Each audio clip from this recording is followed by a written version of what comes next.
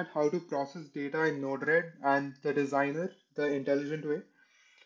So basically, what we are looking at is what happens to data from beginning to end, like while it comes out of its data source, what needs to happen in the middle, and then it goes into whatever destination you have in mind. So until now, essentially what we have looked at as a community for data is you have multiple models and the most common one is ETL, which is mostly used for bulk loads. You have different variations to that.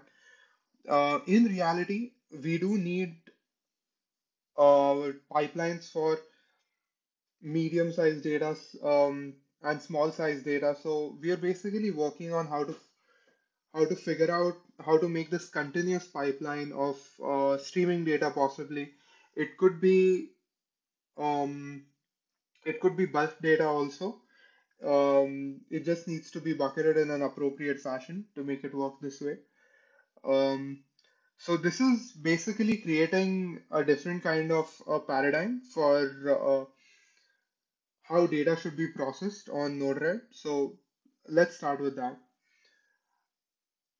So the intelligence in this is basically just the segregation of all parts and ensuring that everything is mapped well together, and the fact that you can fuse data from all sources here. Um, you have so you have a bunch of data sources now, thanks to how Node-RED works and the number of packages available. You can have different sources of your kind. Um, they're available commonly. With the designer, you can actually just directly uh, get data from an edge device. Also, it's pretty easy to use. There are a bunch of other videos on this. The next stage over here is typically you would want to format or clean that data. Now, this is just a very simple example of how that data works. So from the sensor data store, essentially the data that is coming out is uh, the y-axis, the x-axis, temperature, and the charge. So this data is being processed over here. It's just an example, a very simple one.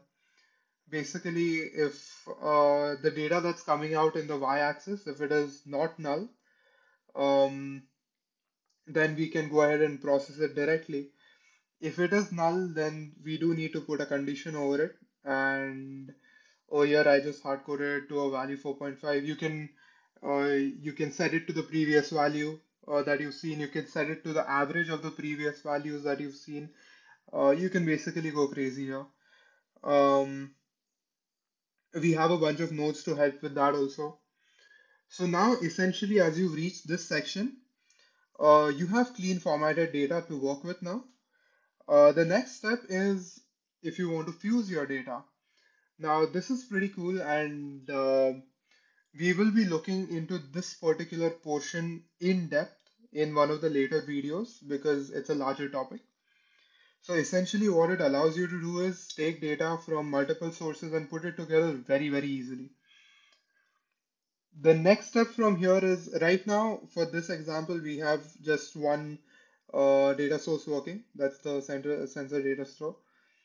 And now if I want to use an operation on this, essentially.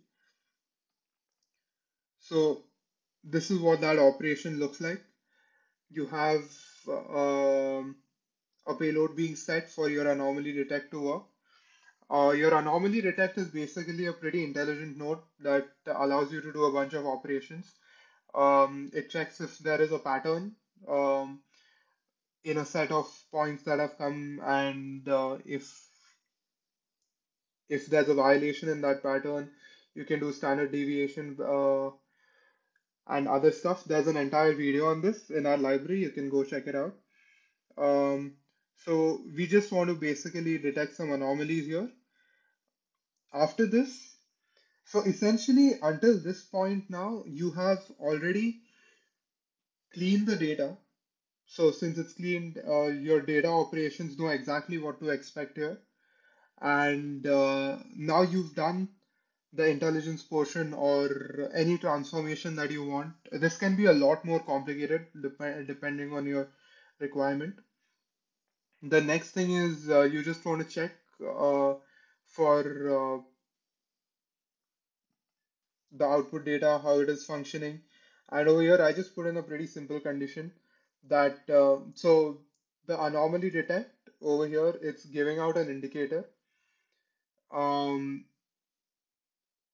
and we are basically looking for the state of the anomaly detection to be one. If it is one, then I want that data displayed somewhere. Um, One means it is an anomaly. The other one is basically, so essentially now that you have this data in this format, now you can just select what all sources or what all portions of the data you want to push into influx, maybe S3, back into the edge device, stuff like that.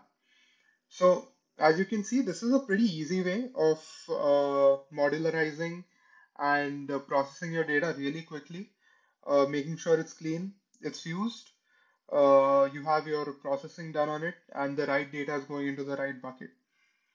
Um, yeah, so this is basically part one. We'll have more videos on this in the future with more advanced concepts in this, working with Fusion. And this is where you'll start seeing that Node-RED really comes to life. Thank you.